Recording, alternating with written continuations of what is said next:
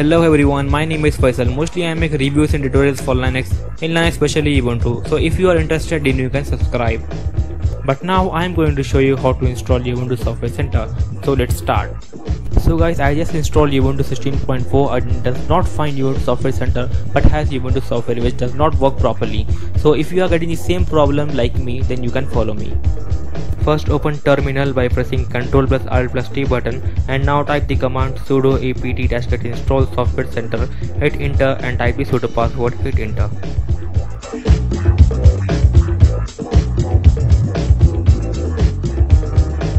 The installation of Ubuntu Software Center has completed and now we got this in our dashboard.